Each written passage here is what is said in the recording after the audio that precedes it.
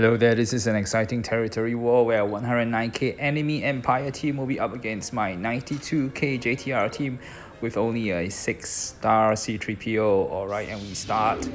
Let's go. They attack first, they're stronger, they're faster. Oh no, my BBA is gone. This is really looking bad. It's 4v5 right now. Okay, when it's my turn. Alright, come on, attack back, people. There goes Ray. Yes, there goes R2D2 and my very good resistant trooper. Oh, the Emperor's almost gone. Come on, take him out. Yeah, alright, 4v4.